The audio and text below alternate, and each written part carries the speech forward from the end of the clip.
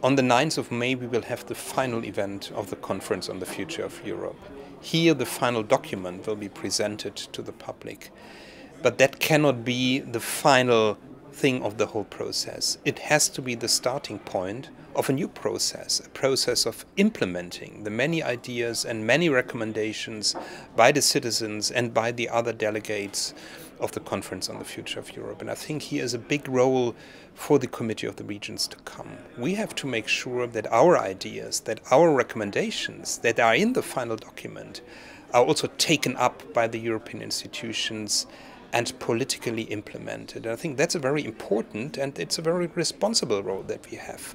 And we have to make sure that this process takes place and that we have a role in that process.